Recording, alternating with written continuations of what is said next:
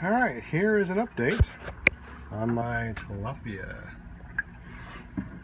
And my aquaponics system. Look how clear this water is. I mean, you can see all the way down to the bottom. The fish are extremely happy. There's the 2-inch PVC riser pipe. Now it has holes in the bottom and slits on each of the sides. And I also have a skimmer over here. And that skimmer is really important because it also has slits on the sides there, so it allows water to go through, and also big particles will go through. And they keep on trying to hook themselves. And has a little lip there at the heights there, so when I do put feed in here, it won't go down into this skimmer tube. Now the skimmer tube and the 2-inch over there go into my Swirl filter, and the Swirl filter is a modified rain barrel that I got from Walmart.com. I think it was only like 45 bucks. So I mean, it already has all the little features that you need to have on it, so it's actually cheaper for me to get this. And I have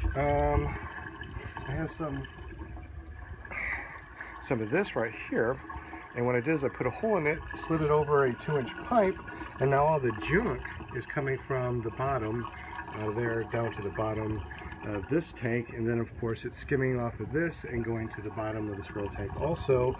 And this filter, this filter stuff is allowing all the sediments to stay underneath and all the clean stuff to go out here, which goes into my goldfish pond. Everything has just gone wild over here. I mean, I have all sorts of, look at all the tomatoes. I mean, there's tomatoes everywhere on this thing, and got some big tomatoes. Got some mums, and the mums help keep away the horned caterpillar thingies that love to eat your tomato plants. So that and dill just placed sporadically in here keeps those darn things away, which is awesome. Now, this is an aquaponic system. However, I also have a hydroponics 4-inch PVC over here that I drilled some holes. I put the expanded clay in here, and I planted different things, including the top of a pineapple, which is growing amazingly. This is mint, and it's a weed, man. I'm telling you, it's great. Oh, this is lettuce. I put some lettuce in here and just let it go because, well, I was on vacation, and I come back and look, it's sprouted up. It's seeding at the very top here, and this one even has little flowers. I mean, this is lettuce that should be like in a nice little clump. It's grown like, look at that. It's grown like a vine. Have you ever seen, look at that, have you ever seen such a thing? It's crazy. I'm not sure what this is. I think that it might be cantaloupe because, well, look at the cantaloupe growing. I mean, they're growing everywhere. It's absolutely amazing. Anyway, this right here is my little goldfish slash a couple of my tilapia and my little spontaneous fish. Okay, this is the weirdest thing. I don't know what they are, but I have little black fish in here that I don't know what they are. They just spontaneously are part of my system, and I never put them in there. Anyway, so this right here is awesome. It has a little pump, and water flows into here. I'm eventually going to put a PVC connection and hook it up to the big water pump. But until then, this is fine. And then it goes to the very bottom here, drops back off and goes into the system. I have a little T here to make sure I can see that water is flowing, because sometimes, well, that dump pump just doesn't want to poop for some reason. All right, there that goes, and it goes pretty regular. I mean, these bell siphons that I made were just absolutely amazing. You can see it right here. I put a little tube on there, so it creates a good suction and releases quite well. And all the water, also just like in the other tank, I have this right here that allows water to go through and filter anything off the top of here, and then it comes through here and it drops down into another T, which makes the water go that way and this way. And this is my duckweed pond. Now, my duckweed pond also has a 500 watt heater, and then I just threw in another 200 watt that I had. I just don't usually want to might put it in here. And I got a 500 watt in this one, a 500 watt in the Swirl tank, and a 500 watt heater in the Tilapia tank, and it keeps them really nice and comfortably warm. I also have some tanks here that I flipped upside down. I'm going to put some black hose around through here, so during the day, during the winter time, I can have a solar heater that would help that.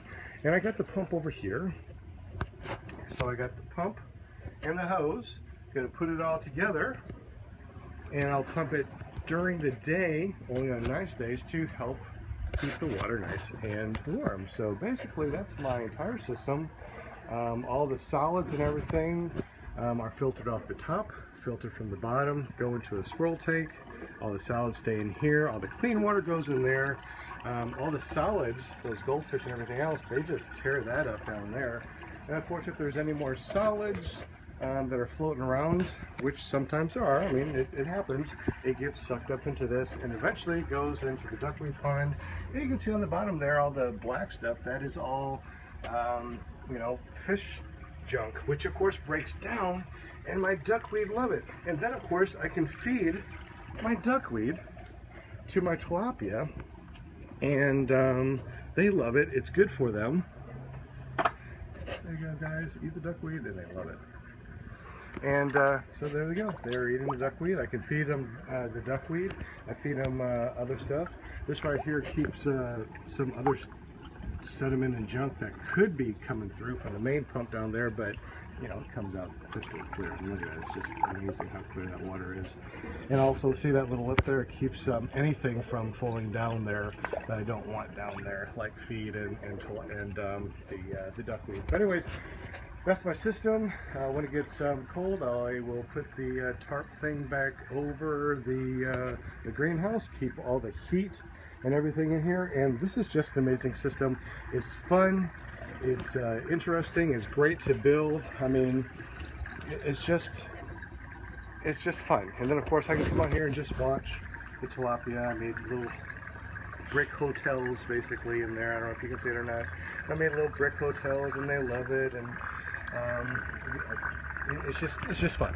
So anyways, I know this video is kind of long, but that is, oh, I forgot one more thing. Catastrophic. If something happened to where, let's say that this bell siphon clogged up, or something in here clogged up, and then the water started to rise in here, what would happen? Well, it'd start to overflow unless you have a catastrophic overflow, which is what that pipe is right there. So water would just come out and go back into this tank. Well, some other catastrophic stuff.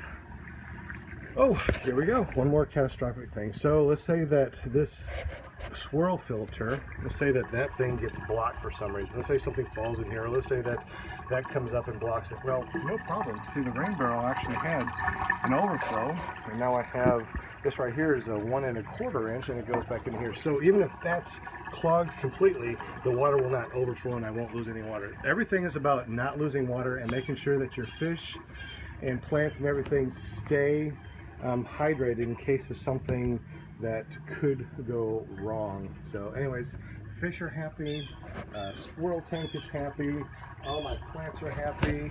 I'm going to have melons and tomatoes and lettuce out the yin-yang apparently.